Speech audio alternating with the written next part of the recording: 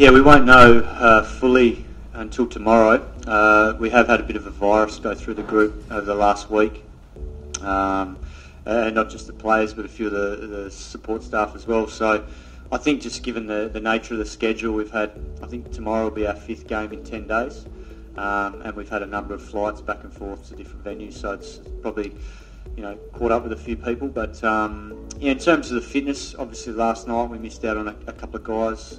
Chris Lim was under the weather, and then Sunil Narayan missed out as well. But look, there's a few guys training tonight, and hopeful that they'll be fit for tomorrow's game against Chennai, which is a huge game for us.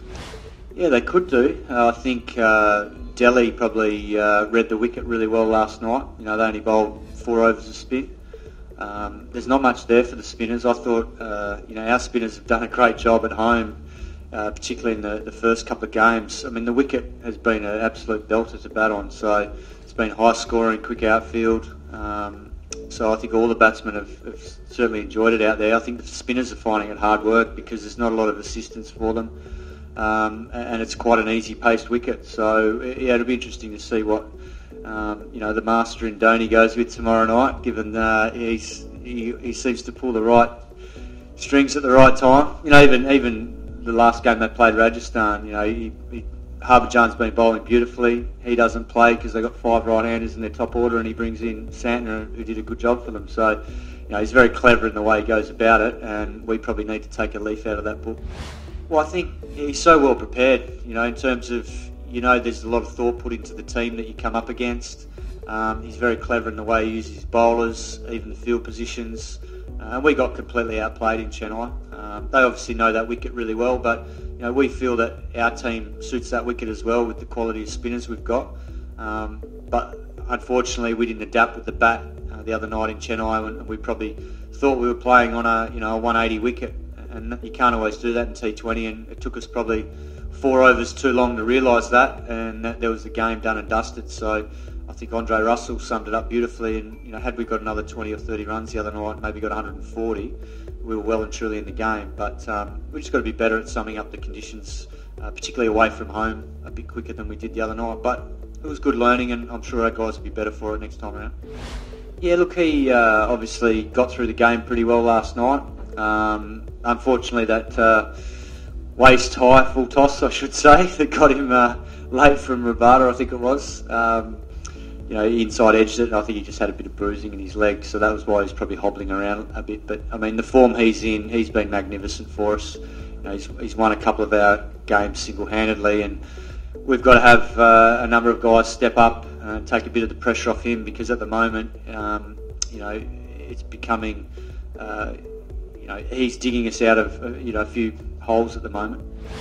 Yeah, look, I mean, he's certainly won us a number of games, and his form has been magnificent. It's the most consistent we've seen him from game to game, and I mean, in terms of the way he's playing, he's really confident, he's dominant, he's putting a lot of pressure on the opposition bowlers. I mean, Rabada's world class, and the way that he played him last night was magnificent.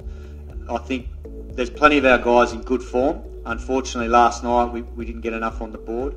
But saying that, I still think we had enough runs to be able to defend. We probably erred in terms of the way we bowled, particularly in our lines. So we'll hopefully have learnt from that and come back positive tomorrow. All in all, most of our guys are in good form. I mean, Nitish Rana's been brilliant. Sunil Ryan, before he got injured, started to find some form in Rajasthan. Chris Lynn was starting to find some form before he got sick. Obviously Shubman batted beautifully last night, and he's had limited opportunities at the crease. Robin Utap's been in good form, and Andre. So, I mean, obviously the skipper hasn't had a lot of time in the crease, but that's probably because of Andre's form.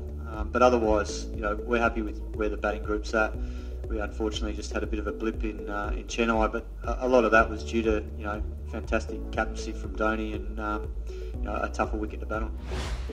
Yeah, look, he was magnificent last night. I think it was a bit of a turning point when he got out, because at that stage the partnership with he and Andre Russell was going really well, and I think he batted with a maturity beyond his years. He moved through the different gears once he got set, and then just as he got out last night, it looked like he was ready to explode, and I guess take a bit of pressure off Andre to be able to enable him to get in his innings. And it was a shame because a metre either way, and that was 4, and he was away. But he's a great young talent. We love having him here, and hopefully he'll get more opportunities at the top of the order. But it is a difficult one because the two guys that have done the job for us in the last couple of years, Chris Lynn and Sunil Narayan, have been as dangerous as anyone in the comp. So we have to weigh it up. Obviously we're playing Chennai, and we have to figure out sort of what they might throw at us in the power play. So I think the beauty of our batting lineup is it's pretty flexible, and a lot of our guys can bat in different positions. I mean, Nitish Rana showed that in the first game. He wasn't supposed to open against Sunrisers and Narayan came off injured, and opened and did a great job. So I think we've got enough flexibility in our batting to hopefully spring a few surprises for the rest of the comp. Yeah, look, I thought they did a really good job in the first 2 games. To restrict some batting teams like Sunrisers and Kings 11. Obviously, Sunrisers have got a very potent top order, and we managed to keep them to 180 odd, which is probably only par here. And obviously went on to win that game. So I thought they did a pretty good job, and there wasn't a lot of assistance there. And then the Kings 11 game the same. So I think they're doing as well as they possibly can with not much assistance. So I think the spinners are certainly going to be having a chat to the curator at some point and hoping that they get a bit of help, because we know they're all quality bowlers. I mean, Sunil Narayan, Piyush Chawla and Kuldeep Yadav, all their records speak for themselves. And I think if you get them on a spinning wicket, I think most teams around the comp know that they're all 3 high-class spinners. And Nitish Rana's a good part-time spinner as well. So I think we've got quality bowlers there. Unfortunately, at the moment, there's times, particularly last night, we didn't bowl cleverly at times and paid the price. But the boys know that, and we'll look at the footage and hopefully be better for it tomorrow when we play Chennai.